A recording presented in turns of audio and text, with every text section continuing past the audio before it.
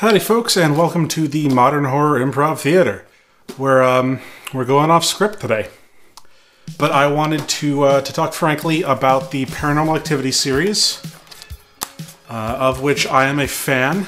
That's currently 5 films of varying quality. Some of these are really good.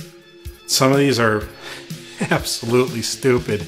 And I did want to eventually talk about all the movies. But each movie will get its own video, and for the sake of sanity, I'll probably be switching to other movies between each Paranormal Activity video. But here we are with Paranormal Activity 1, the movie that started it all. Paranormal Activity 1, written and directed by Oren Peli, former software engineer who moved to California, and this was apparently his first time really living alone in this house, and he thought it was really creepy. And he was really scared at night, so he tried to kind of channel that into the movie that would eventually become Paranormal Activity. So Oren Peli did a bunch of research on hauntings and demons and all that sort of thing, and he spent about a year redecorating and remodeling his house to shoot the movie in. And they shot the movie in 2006, 2007, in about a week, and put it on the festival circuit. It got hugely popular. I first saw the movie in 2009 when it got a nationwide theatrical release, and it was a great experience. The Saw movies, the Saw franchise, was kind of coming to its end. There were maybe 1 or 2 movies left in Saw in 2009 when this came out, and Saw had just gotten into a complete exercise in ridiculousness. It was just so over the top. They were fun to watch, but it was nice to have something different, and Paranormal Activity was that something different. It was slow and kind of creepy and very tense, and instead of the fast-paced more action that Saw was doing, Paranormal Activity was like, we're gonna sit here and we're just gonna show you something, and it'll be strange, and hopefully you'll get kind of freaked out by it, which was definitely a nice approach. So I've been watching all the Saw movies throughout later high school and college, and Paranormal Activity kind of picked up and filled that traditional October horror theater experience after I'd moved out. As to the movie itself, Paranormal Activity, I think one of the reasons that I'm doing these improv reviews is because the scripted reviews are so hard to write, because there's almost no story. At least to the first one, there's almost no story. It's the simplest story, it's the oldest story we have. It's something spooky going bump in the night. Half the scary stories are just variants on it. So Paranormal Activity is this young couple, Katie and Mika, who move in together. And she's had a history of things creeping her out at night and doesn't know what they are. And Mika, being the enterprising and caring boyfriend that he is, decides to take it upon himself to grab a camera and try to figure out what it is. Unfortunately, Mika is incredibly annoying. And that's one of the huge criticisms that I've heard about this movie is that Mika is just such a douche and you're so annoying, but I've always countered that Mika's douchey dude bro annoyingness comes from being a decent human being and just kind of sucking at it. Because in a lot of found footage movies, in a lot of horror movies, you get the character that puts up a big front. But as soon as the shit hits the fan, they're only looking out for number one, and they just take off, they run away, they betray their friends or their family or their girlfriend or whatever. But Mika never does that. Mika seriously, literally will fuck up the legions of hell because they pissed off his girl. He will go down there and punch Lucifer himself in his left nut because he offended Katie. And that's a huge redeeming quality that I think Mika has, because he really cares, and that's why he's doing all of this. He's being incredibly stupid and kind of pig-headed and selfish about it, but he actually really seems to give a shit. So, okay, so back to the story.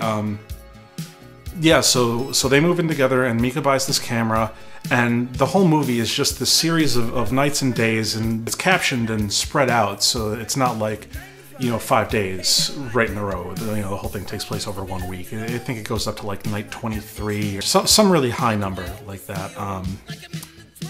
And he buys this camera and they set it up on a tripod in their bedroom.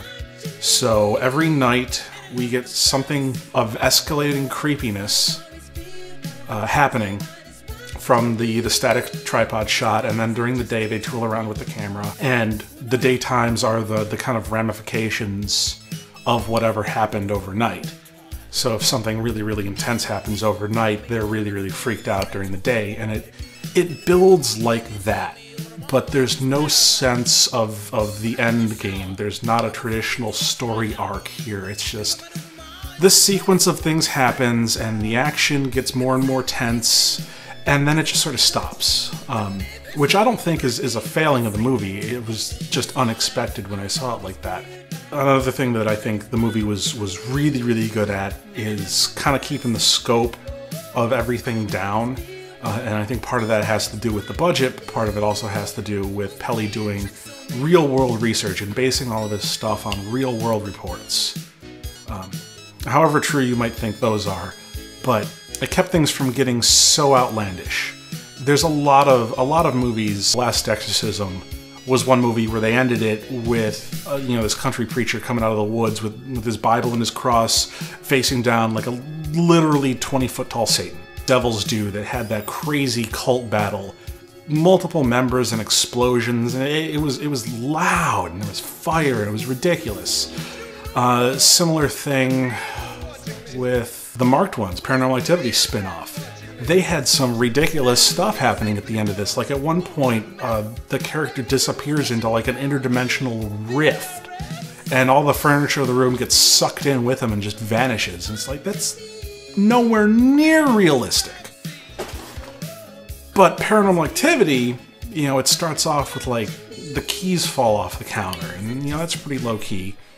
And like the worst thing that happens on camera is Katie being dragged out of bed by something unseen, which is pretty incredulous, but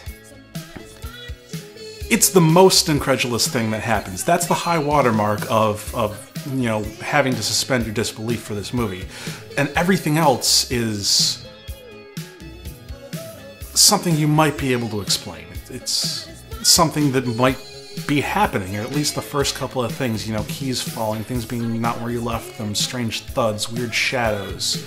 These are the realistic things that probably scared all of us as kids, which is why I think it resonated with the movie-going audience that saw it as adults. Just the real scares, the real primal fears of shadows and things in the night that you can't see. Another thing I'll give the movie credit for is its handling of the camera. For the creepy scenes, it's on that tripod in the bedroom. It's got a wide-angle lens so you can see just a whole ton.